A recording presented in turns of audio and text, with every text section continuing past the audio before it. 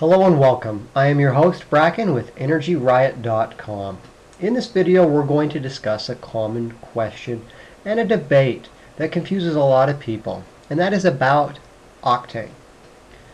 When you go to the gas station, there are typically three different grades of gasoline.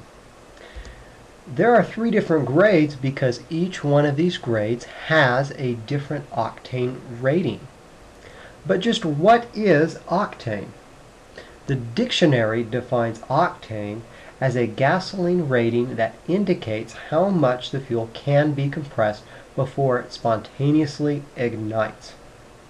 It is not an energy density rating, which means that a higher octane fuel will not let your fuel last longer than the standard minimum octane rated for your engine.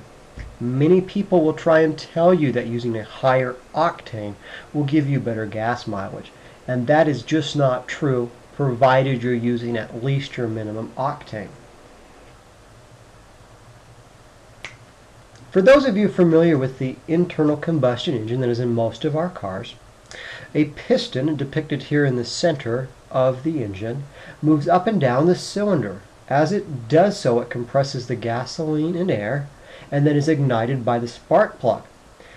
If the gas ignites due to compression before the spark plug ignites it, this causes a condition known as knocking. Knocking can damage your engine and is certainly not something that you want to happen. Now, some of us might ask, why do we still have different octanes? Aren't all engines the same? And no, they are not all the same.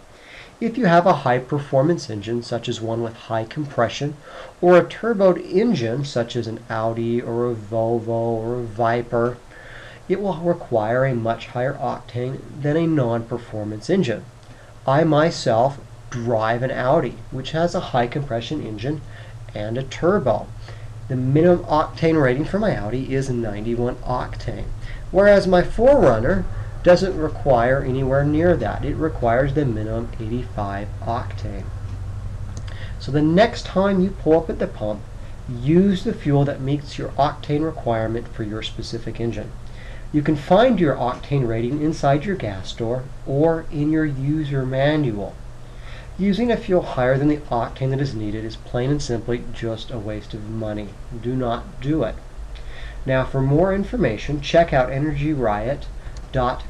I will be posting a more detailed overview of how octane is rated.